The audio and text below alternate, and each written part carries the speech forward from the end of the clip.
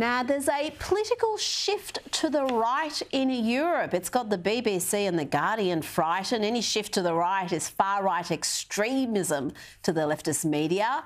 First, we've had Italy with Giorgia Meloni. Then there's been Hungary, Finland, Sweden, Greece, and there's predictions that Spain and the Netherlands could be next. Joining me now to discuss this is legal academic Dr. Rocco Loiacono. Rocco, what's behind this shift? Oh, good evening, Rita. I think I can explain that in Giorgia Meloni's own words. She gave an interview to Fox News over the weekend during her visit to the United States. And Maria Baritomo, the Fox News journalist, actually asked her the question about the conservative shift across Europe. And Giorgia Meloni answered, well, look, people in Europe, the citizens of Europe now are realising that there is a fundamental difference between conservatives and the left.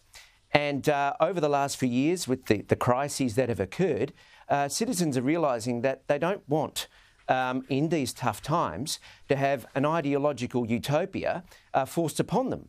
They want to be governed by people who have answers and policies to deal with the problems that everyday people are facing. And Conservatives are offering those policies, and that is why they're winning elections. Well, illegal immigration has played a big role in Italy. They've had 60,000 migrants arrive by boat in a single year, and Giorgia Meloni has called for a new plan to tackle this problem. She's talking about offering aid to African countries. Take me through this strategy. Well, what Giorgia Meloni is saying is, look, this isn't just an Italian problem or a French problem or even just a European problem. It's a Mediterranean problem. And to do that, you have to deal with Africa. Now, Africa, in many states in Africa are financially bankrupt. And what that means is that you get criminal elements with their money engaging in Africa and taking over, basically, and allowing their activities to make the West weaker in allowing this illegal immigration to pass. So what you need to occur, so what you need to do is you need to deal with Africa. And as Giorgia Meloni said, in the past, we've adopted pretty much the wrong approach. We've been full of advice, but not full of help. And when you help African countries, she reminded us that, let's not forget, the continent of Africa is the richest continent in the world in terms of minerals. It's not a poor country.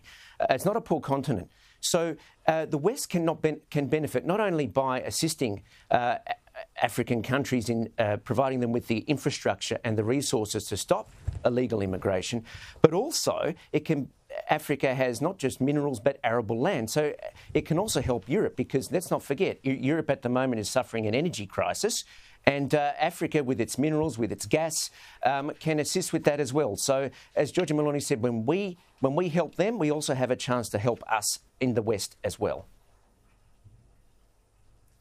Now, what does this rise of the right wing across Europe mean for Australia? Hopefully some of our spineless politicians can find some inspiration, but does it have any implications locally? Well, it has to, Rita, and if it doesn't, it means our politicians are in their own little cocoons not listening. As I said earlier, Giorgia Meloni and the right across Europe have presented the difference between what it means to be a conservative and what it means for those on the left. And Giorgia Meloni knows better than most about Anglo-conservative centre-right principles because she's very much well-versed in Roger Scruton and J.R. Tolkien and the like, and her speeches are full of quotes from them. So she understands deeply what it means to be a centre-right conservative in the Anglo-Saxon tradition. And our politicians here would be well served to listen to her and to take advice from her. And they might find that, hey, they might taste electoral success because the polls in Italy at the moment, Giorgia Meloni and her coalition is in a better position than they were when they won the election in September last year.